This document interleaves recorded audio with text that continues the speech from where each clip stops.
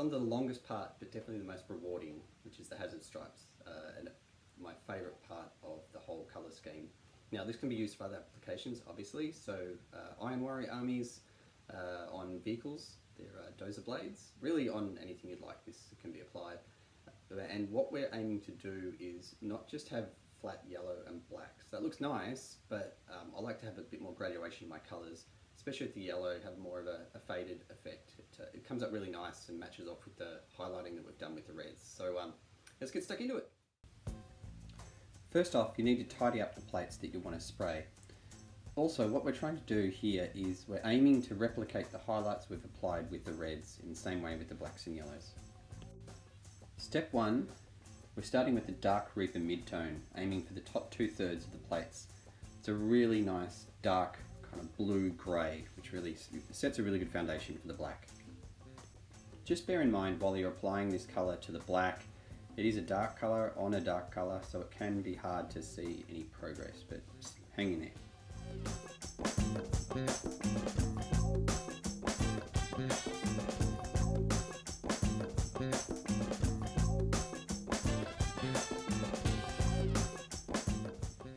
Step 2 is the highlight for the black armour plates with an equal part mix of Dark Reaper and Fenrisian Grey, aiming for the top 1/3 plate as always.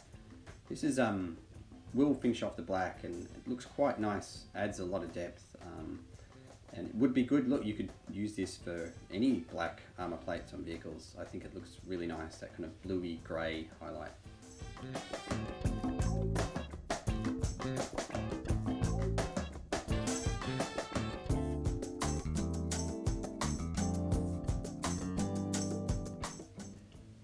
Step 3, we're applying the stripes with masking tape.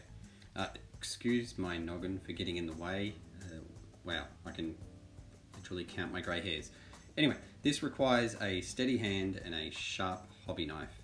I'm not sure how other people do it. I used to do it with scissors, but that drove me nuts trying to get it straight. I found this the easiest way to get everything reasonably straight with enough concentration. And I cut a heap of stripes at once, so then if I do have a bit of variation in the width, I can pick the ones that I want for what I want on different plates. I might want slightly thicker width on the bigger plates. I aim for 2mm wide stripes, but you know, personal choice, up to you what you want to do. Applying the tape, I pick the middle of the plate, or a middle corner, if that makes sense, and then aim for a roughly 45-degree angle, and that acts as a guide for all the other stripes. Take your time, do it right. It will pay off when you're done, trust me. As for the type of masking tape, I can't recall what this tape was. I've had it for ages. It's a very thick reel of tape, so I'm not even halfway through it.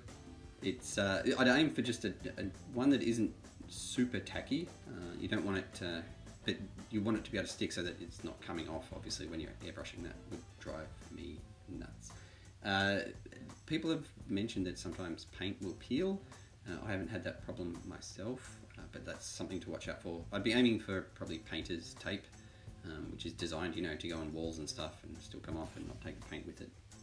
Also, something I forgot to mention at the start of this step, and it's a very important point, is you should let the paint from the previous steps fully cure before you start putting masking tape on. I normally leave mine overnight.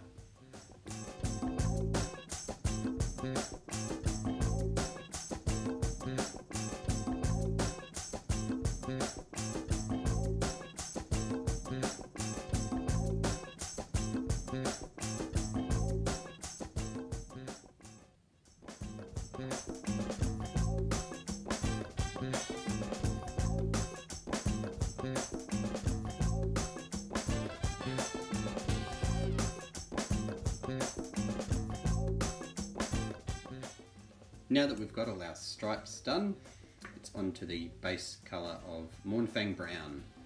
This will be the base for the yellow stripes, obviously.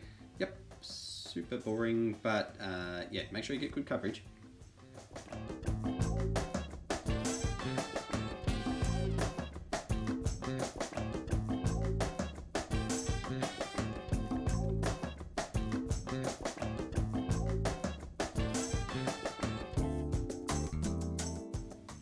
Step 5 is the mid-tone for the yellow, which we're using Moon Yellow from Vallejo, and that's what we're aiming to do, is to cover most of the plate with this yellow, however leaving like the edges with very much that brown, or fading into a brown.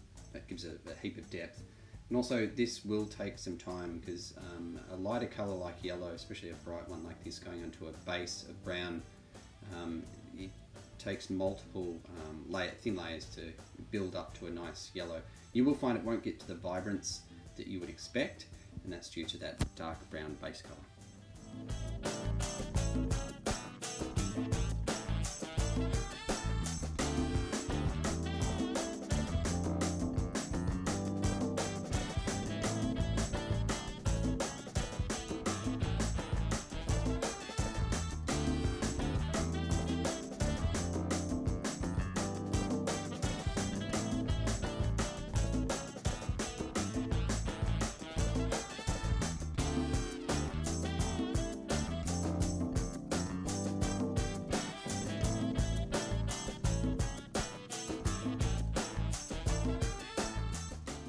Almost the final step, and this is the final highlight for the yellow, which is an equal part mix of Moon Yellow and Bone White from Vallejo.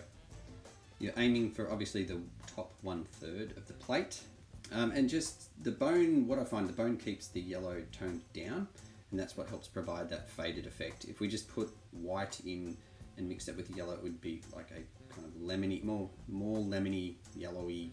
I'm not sure how to explain that, but I find it doesn't quite work as well.